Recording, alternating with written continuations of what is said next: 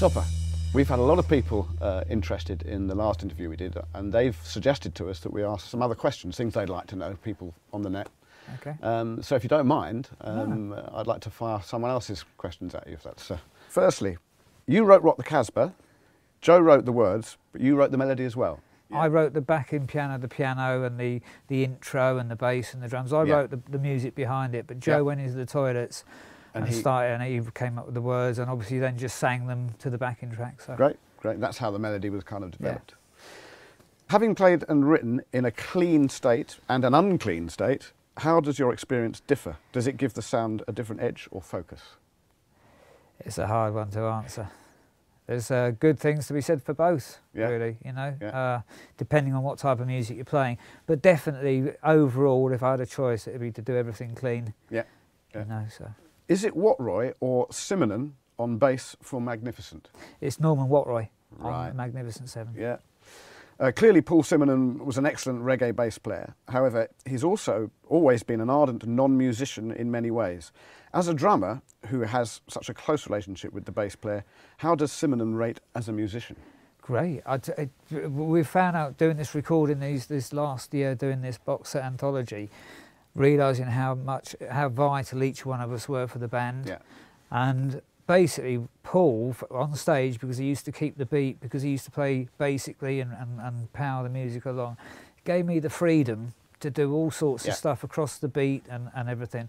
On the couple of times I played with Norman, that was good, but it restricted me. So it's only with hindsight that you realise how vital each one of you were for the band, you know? Yeah. There are stories from Joe Strummer's friends before the Clash telling of a man who chose to ignore them when he became Joe's drummer. What's your take on Joe? Well, I can identify with that because basically when you joined the Clash, you had to get rid of all your old acquaintances, all your old way of life. Yeah. I mean, when I went for the audition, I was mild-mannered Nick Headon with my longish hair, right? And 2 days later, I was Topper Headon, and I had my hair was chopped off. Yeah. Months later, I divorced my wife. That was kind of like, that was how you joined the Clash. So it was very Stalin-esque. It took you off. It stole you, basically. But I know that Joe was good friends with his old friends again later. Yeah. Well, just so that period. Yeah, while we were in the band. Because you had to in order to do it properly, It was more than just a band. It wasn't just music. It was a way of life. Yeah, yeah. How would you describe the relationship between Mick and Joe? Gay. Right. We'll let them take what they want from that, eh? No, like they were brilliant songwriters. Yeah. You know, there was always an element of chemistry within the band. That was a hostility, but you know, there was an air, there was an edge around the Clash. But there has to be for that sort of music. Exactly, for that brilliant music. You know, surely all sort of Sex Pistols, The Damned, they probably all had that. But we were all close, you know, and we were like a family. It was wonderful. A drummer is never really part of a band. What are your thoughts on that? I personally would say the other old saying is a band's only as good as its drummer. Exactly. And that would be your response to that, presumably. Well, a band is only as good as its drummer. Have you ever seen a great band with a crap drummer? No, not for long. No, exactly. How do you think the Clash managed to have integrity in their media roles of rock and roll stars? It became harder as we got more and more successful. Yeah. But it was what the Clash was vital to us, was staying close to the fans. Yeah. And you know, even right to the end, Sandinista was a triple album for the price of one. London Calling was a double album for the price of one. The ticket prices were low. We had all the fans coming backstage.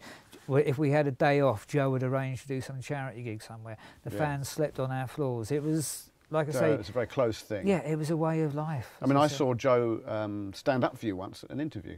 No, when I've been sick. Yeah, I've been sick on an airport carpet. Yeah, yeah. And Joe stood up. I mean, he was probably furious at me, but if anyone else attacked anyone, we were, you know... So that's like your mum and dad, you know, they might be cross with you. The last gang in town, wasn't it, the Clash? Do you know? Yeah. How do you think the Clash managed to make all music that they attempted have such apparent integrity? Well, we meant it. We felt it. Yeah. You know, it was. We've been talking recently. It was very organic. You know, when you weren't moulded by a record company. No, when I joined the band, the first album was a basic like punk album. You know, and when I joined, I loved playing that type of music, but I wanted to push it a bit further. Yeah. You know, it was just it just changed organically. There was no decision that we're going to try this, we're going to try that.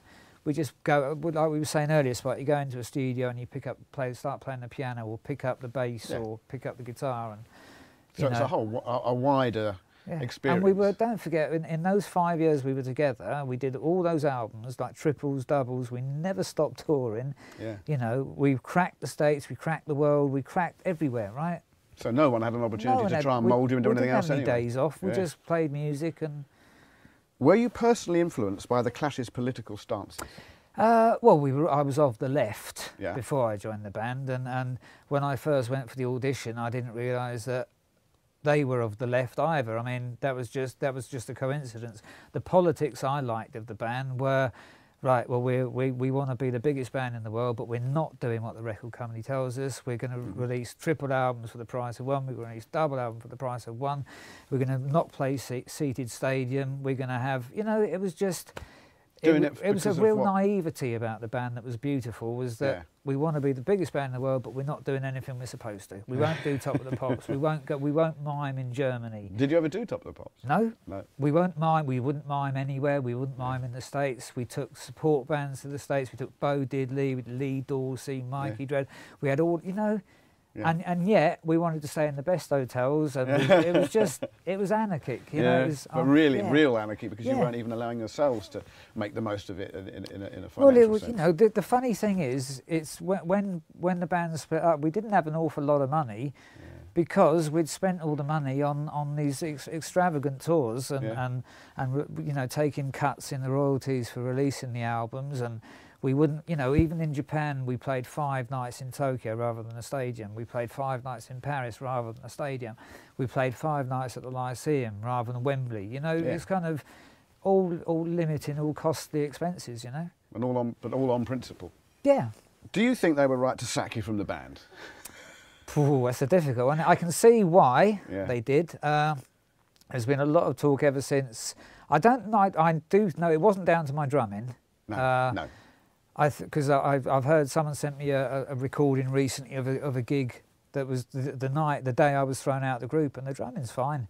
Yeah. I think if it was anything, it was because I was becoming, you know, I'm now 10 years sober, right? Yeah. And I don't like to be around people who are drunk all the time. Yeah. They're irritating, they're annoying. You know, I can see why having to live with someone who's constantly stoned or drunk wasn't very And maybe pleasurable. they were doing it for your benefit as well.